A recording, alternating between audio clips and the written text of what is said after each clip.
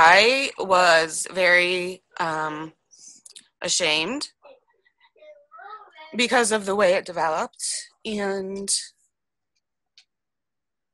I kept it to myself. I suffered alone. I healed alone. Didn't have a lot of support due to it being HPV, and I think there's a stigma, and I think more people actually have HPV than they realize.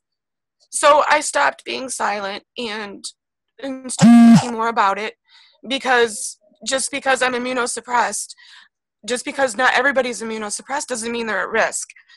So I guess going through my experience was very, very traumatic in the beginning. But after I got stronger and was able to get over my pride, I shared it a lot, and I was able to educate a lot of people who know nothing about HPV and what it can do.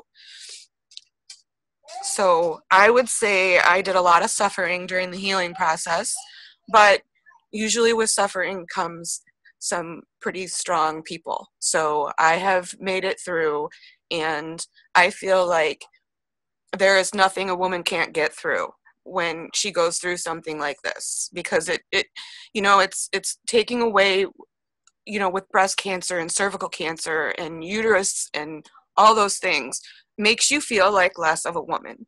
And it takes a little while to get through that, but you do.